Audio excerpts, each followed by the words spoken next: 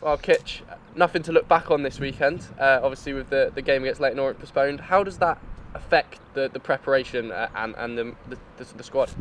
I mean, yeah, you can look at it two ways. It can be positive with kind of a rest and more preparation going into Swindon, or you can look at it as negative where we haven't played, but on the pitch we're still working hard and looking forward to it. Yeah. So I suppose you could see it as a missed opportunity to pick up points, but with the weather hitting as it did last week and less time out on the grass than you'd have liked, I suppose this now gives you a good amount of time to prep for Swindon. Yeah, exactly, and you can look at it that way as well, but we're just going into every game now positive and looking to put things right, really. Yeah. And on a personal note for you, obviously your first full season in the Football League and in professional football, how are you finding it? I'm enjoying it, yeah, I'm really loving it, yeah. Obviously the staff and all the players have been really good with me. So yeah, it's been an enjoyable season, but it's not finished yet, so we just need to start kicking on now, really. And how do you feel you've developed throughout the season?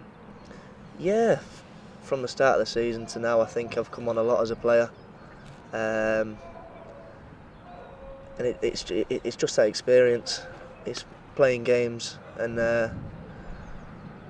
different situations in games, and just slowly building yourself up to be the player you want to be, sort of. And do you feel like you're learning every time you step on the pitch, especially with the experienced defenders in the squad, the likes of Stokesy and Matt Mills? Yeah, 100%, yeah. And on and off the field, they're both really experienced, and they're helping me in different ways and always trying to help me kick on and be a better player and a better person. And obviously attention's now turned to Swindon Town on Saturday. It's no secret it's a big game, a side top of the league. How are you preparing for that one? Yeah, I think we're all preparing in the same way, like we do for every game, but obviously, it's a local derby, it's a big game and big crowd there, so it's one that we're going to enjoy and yeah, see what we can do. And a little bit of late drama when we hosted them back in December. Obviously yourself, you've been injured in that game, so you were on the bench, but we've got a great clip of you running down limping down the touchline after Millsy's late equaliser.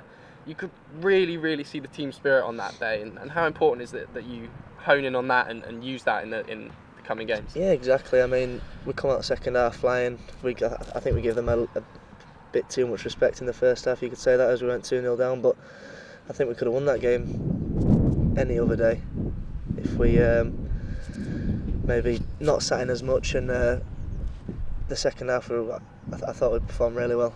And is that second half performance something that you're looking to harness going into Saturday? Oh yeah, of course, yeah.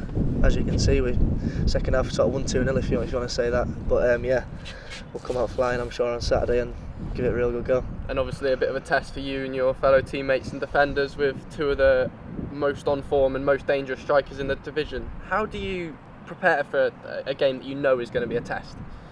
Just same as every game, really. Obviously, you try your hardest in every single game. It's not like this game you're going to try harder than that game. It's you just go into every game as you'd like to, yeah.